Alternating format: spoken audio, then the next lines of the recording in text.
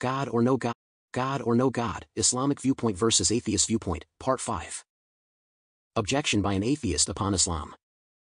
Question: whether there is a God or not is a search personal to every individual. Nobody can know all things in universe and how it all came to be. All religions like Islam can offer is a story. Many accept this story as fact, when it is merely blind faith. The scientific view is based on knowledge that has been acquired by research, experimentation, analysis, and conclusion.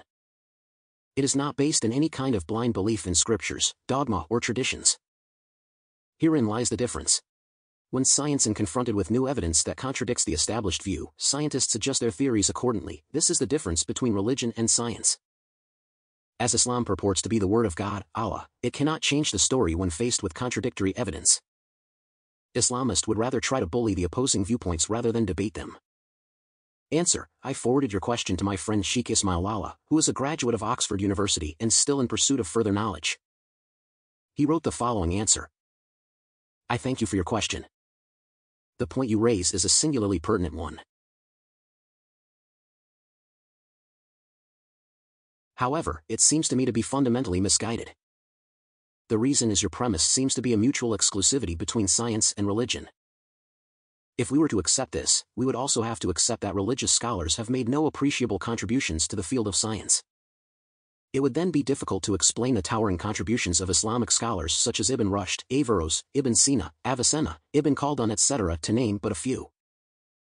These scholars made huge strides in the fields of philosophy, theology, logic, psychology, politics, medicine, astronomy, geography, mathematics, physics, chemistry, geology, modern historiography, sociology, and economics. And here I make no reference to the numerous contributions made by scholars of other religions who, if your argument is to be followed to its logical conclusion, could not have made significant scientific advances due to the overwhelming strictures of religious indoctrination. Indeed, introduction of the aforementioned scholars to these fields under the unitary and unrelenting gaze of religion, if it was opposed to such spheres of inquiry, would itself be somewhat difficult to explain. Thus, the position that religion has an adversarial relationship with science is untenable. We must therefore conclude that Islam not only tolerates, but encourages the study of science.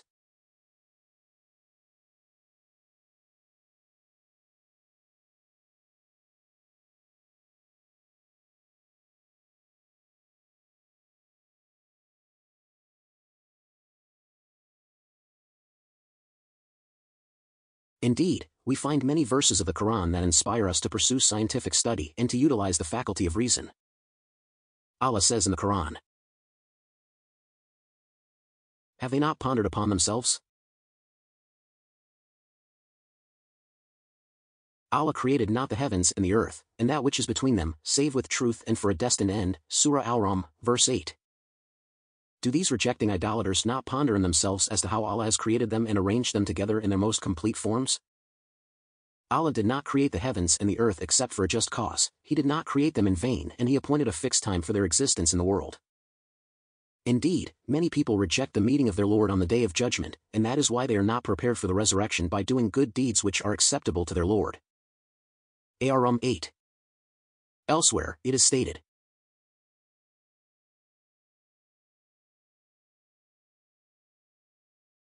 "This is a book, the Quran, which we have sent down to you, full of blessings that they may ponder over its verses, and that men of understanding may take heed." Surah Al-Sad, verse 29.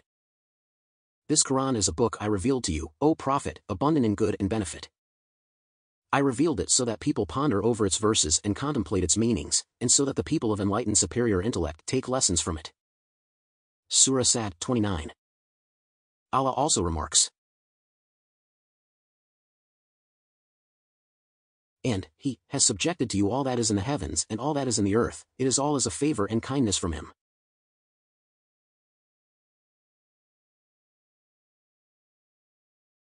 In it are signs for a people who think deeply. Surah Al-Jathiyah, verse 13. And He subjugated whatever is in the heavens such as the sun, moon and stars, and whatever is on earth such as rivers, seas, mountains and so forth. In subjugating that for you are proof of Allah's power and His oneness for people who ponder over His signs and take heed from them. Surah Jathiyah, 13. It is also stated in the Quran, Say, O Muhammad, travel in the land and see how he originated creation, then Allah bringeth forth the later growth, i.e. life after death. Lo! Allah is able to do all things. O Messenger, say to these deniers of the resurrection, travel through the land and think how Allah began the creation. Then Allah will restore people after their death to the second life for the resurrection and reckoning. Allah is powerful over everything, nothing is outside his ability, so he is able to resurrect people just as he created them in the first place. Al-Ankabut 20. These verses clearly support the pursuance of scientific inquiry as a means of galvanizing one's faith, which serves to veritably refute your claim that Islam promulgates blind faith. The Quran engenders no such attitude. We are commanded to investigate, interrogate, and examine. The reason we are ordered to do this is scientific discovery will almost invariably buttress Islamic tenets. Indeed, there exists an intellectual symbiosis between science and religious knowledge, both through their respective channels foster doctrinal certitude. I would now like to address the following statement: as Islam purports to be the word of God, Allah, it cannot change the story when faced with contradictory evidence. If I understand correctly, you mean by this that if scientific inquiry yields evidence which contradicts the Quran, due to the immutability of the word of God, Islam has no answer. If this be the crux of your argument, then few Muslims would dispute it. What is a point of much contention, however, is the nature of this contradictory evidence. It would aid me immeasurably if you could delineate what you mean by this by citing specific theories, scientific facts, etc., so that I may allay any reservations you have regarding their congeniality with the Quranic text. It seems to me there has been a misapprehension as to what the Quran represents, for your statement assumes that our knowledge of the Quran is absolute. Only then can any theories, scientific facts, etc. be deemed to be categorically contrary to them. But this is not the case. The Quran itself states, He it is who has sent down to thee the book, in it are verses basic or fundamental, of established meaning. They are the foundation of the book, others are not of well-established meaning. Surah Al-Imran, verse 6. He is the one who creates you in different forms in the wombs of your mothers, as he wills, as male and female, handsome and ugly, black and white. There is no one worthy of being worshipped with love and reverence besides him. He is mighty and cannot be overpowered. He is wise in his planning and legislation. Ali Imran 6. Hence, it follows that as our understanding of the Quran is at best embryonic, we cannot therefore deem scientific discoveries as being decisively opposed to it. Though this does happen on occasion, and on these occasions there are perfectly valid counter-theories to the proposed ones. I would like to illustrate this point with one of the many examples that could be given from the Quran. Allah states, Man we did create from a quintessence, of clay. Then we placed him as a drop of sperm in a place of rest firmly fixed. Then we made the sperm into a clot of congealed blood, then of that clot we made a fetus, lump, then we made out of that lump bones and clothed the bones with flesh. Surah Al-Mu'minun, verses 11 to 14. Verily, I created the father of mankind, Adam, from clay. I took the soil he was created from a mixture of water and the soil of the earth. Then I created his progeny who procreate, by way of a drop of sperm that lodges in the womb until birth. I then created the lodged drop of sperm into a red clot of blood, which I then created into a piece of flesh, which I then created into hard bones. I then covered those bones with flesh and then developed it into a completely different creation, by blowing a soul into it and bringing it out into life. Praised is Allah, the best of creators. O people! After having passed through all these phases, you shall die when your lives expire. Then, after your death, you shall be resurrected from your graves on the day of judgment so that you may be held to account for whatever deeds you sent forth. Al-Mu'minun 12-16. A person in 7th century Arabia could hardly have understood the embryological intricacies of these verses. And yet we know today through scientific research that the growth of the embryo in the womb of the mother is exactly as here described. This, I believe, is what Umar meant when he remarked, the best commentary of the Quran is the passage of time. In his statement is an acknowledgement of the deficiency of human thought, of its continual development and eventual concordance with the meaning of the Quran. This brings me rather neatly to my final response. You mention in your question that the scientific view is based on knowledge that has been acquired by research, experimentation, analysis, and conclusion. Herein lies the difference. When science is confronted with new evidence that contradicts their established view, scientists adjust their theories accordingly. Comments such as these, which exude a kind of unjustifiable complacency in what scientific research has uncovered, and the belief that all antithetical opinions are erroneous, are all too common among scientists. For did not the brightest minds in the world at one point believe the Earth was flat, or that it was the center of the universe? If we see this not to be the case today, what is to say a more powerful telescope will not reveal a new reality tomorrow? It is what Nahum M. Keller has dubbed the fallacy of misplaced concrescence. This, Mr. Keller continues, is a new religion, scientism. He cites the following definition of scientism. Scientism is science's belief in itself. That is, the conviction that we can no longer understand science as one form of possible knowledge, but rather must identify knowledge with science, Habermas, knowledge and human interests. Tr. Jeremy J. Shapiro. Boston, Beacon Press, 1971, 4. Sheikh Nah, in his excellent treatise on the subject, concludes with hopes that science might have the epistemological modesty to get back from its current scientific pretensions to its true nature, as one area of human interpretation among others. I too share this hope. I have been compelled to deal with many matters here with consummate brevity owing to want of space. If you feel that I have glossed over any issues, I ask your pardon. Please do not hesitate to contact me if you have specific theories, discoveries, etc. you would like me to address. I would once again like to thank you for posing the question. Bismillahirrahmanirrahim. I would like to add a few points to the above answer. 1. You say that religion is based on stories. This may be the case with some religions where gods are said to be fighting with one another. However, monotheist religions are based on evidence. Islam is at the forefront of them.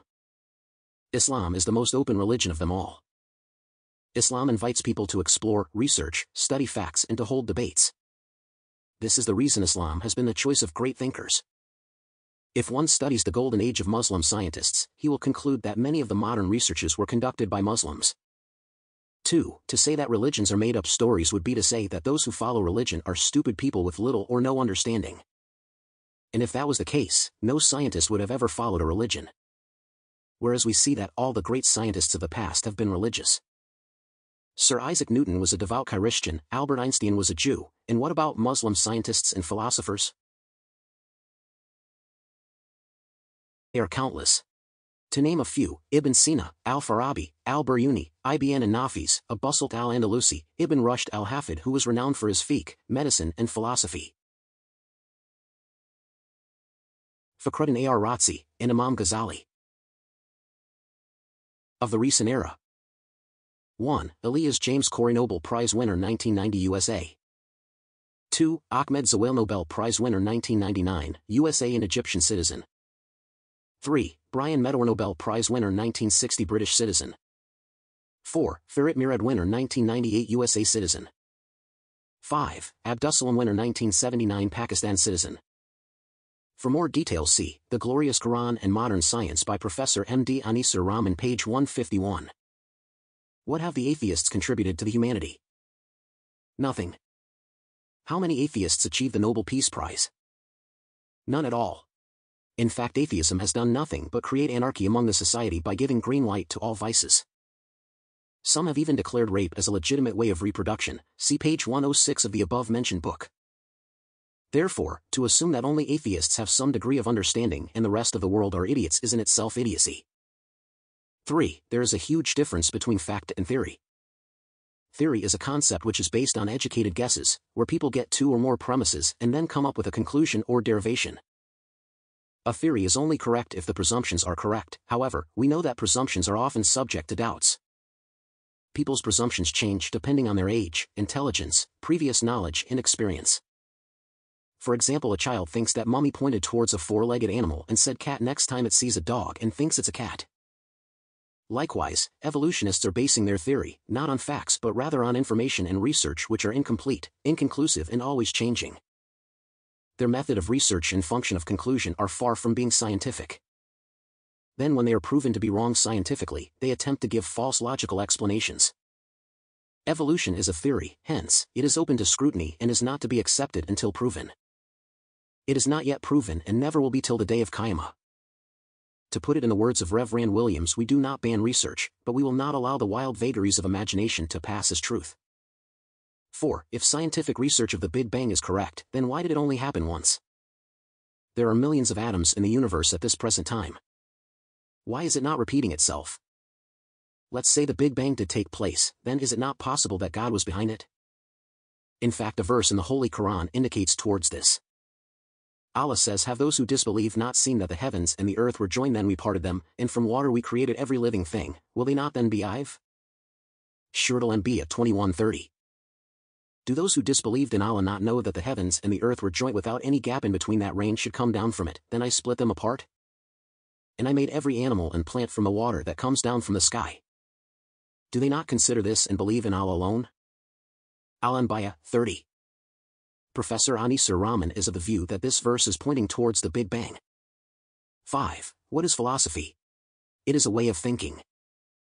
When philosophers think about creation, they start off with the Big Bang and evolution at the back of their minds. So everything that follows is based on that. Religious people have God in their hearts, and so they think of the universe as a creation which was brought into existence by the Supreme Creator. Both try to prove their point. One prominent professor says that both groups study the universe, the scientists as well as the religious. However, their intentions are different. A parable can be made with a group entering a beautiful palace. Some are looking around to see if there's anything useful for them, any ideas they can take and copy in their own places, or maybe any mistakes which they can point out. The others look around in wonder and are amazed by the way it's been constructed. They admire the architect and praise the engineers and builders. Similarly, the philosophers study the universe for their own agenda. However, the religious study and marvel at the wisdom of the Creator. That is why when a scientist is a believer, his belief is much stronger than a layman. 6. I think science keeps changing because it is still immature. Maybe one day when it will mature, it will merge with Islam.